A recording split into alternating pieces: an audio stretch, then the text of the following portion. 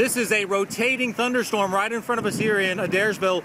We can see circulation in the clouds right here. It looks like a tornado right near downtown Cartersville at this moment, slashing toward I-75. Again, a tornado apparently about on the ground here in Adairsville.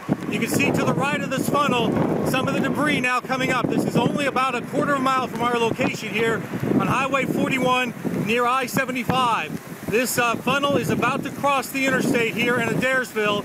Again, we've been tracking the storm. We've got debris now flying to the left and center of this system. The sirens have been going off here. The wind is kicking up along with the rain. Again, a funnel just crossing the interstate here in Adairsville. We will track it and see what kind of damage there is. There is significant debris now. We can see the flash of electrical signs.